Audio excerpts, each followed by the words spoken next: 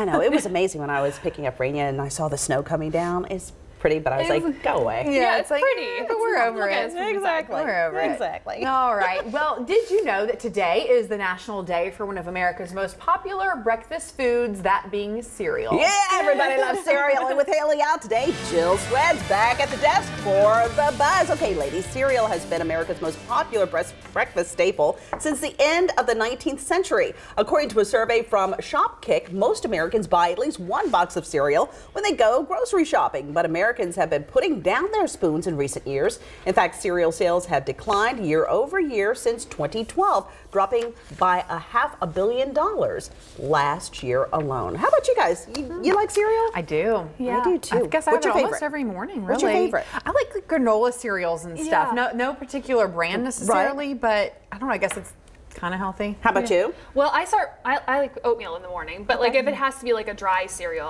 I like Honey Nut Cheerios. That's like my go-to. Okay, classic. Golden Grahams. Oh yeah. And don't you good love too. it when the milk starts to taste like the cereal too? it's good. Oh, I don't like milk on my cereal. What? I You just eat it don't. dry? No, I eat it dry. Oh, I like loaded Oh, down. the farmers out there are like, oh my gosh. I like milk, just separate, not Okay, just just on my separate. cereal. Not on it? Yeah. Yeah. Yeah, Oh, Raven's no, like I that. like He to puts- use tons of milk. Do you? Me Yeah. too. Me too. Well, that was the only way my mom could get me to drink it. All right, with streaming services like Hulu and Netflix available, it might be hard to remember going to a Blockbuster video store. With news that the only Blockbuster store in Australia will be closing in just a few weeks, the location in Bend, Oregon will be the home of the last Blockbuster video on Earth. Well, the store in Bend, Oregon became the last in the U.S. when two Blockbusters in Alaska closed their doors. Australian media reports the Blockbuster there will close at the end of the month. There were more than 9,000 Blockbuster stores at the company's peak in 2004. This, of course, before the rise of streaming as well as on-demand movies.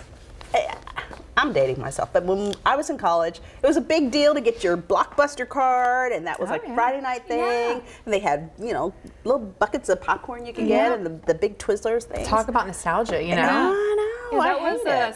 sleepover tradition. Like, you know, my girlfriends and I, we'd all go to Blockbuster. Of course, our mom would take us there. Yeah, so would. Yeah.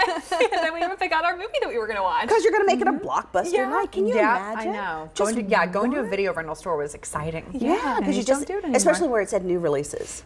You know, Yeah. and Oh, then yeah. you could find like, oh, this is a cool movie that everybody's talking about. But now we move into the 21st century, and we leave those things behind. All right, and many of us have either used Uber, Lyft, or the traditional taxi cab, but I bet it was nothing like the one you're about to see. An Uber driver in Washington State is now offering his passengers a menu. Oh yes, this is very highbrow. Yep, you can now choose whether to have a silent ride, a funny ride, a therapy ride, or maybe even a creepy ride. George wants his passengers to enjoy their ride, so he gives them the option. And they include a stand-up ride where he performs his best comedy routine. The silent ride, of course, that's self-explanatory. The therapy ride, you can kind of figure that one for people who may have had just a bad day. And the creepy or rude ride. George, the driver, says he's proving it is about so much more than the destination. It's the journey too.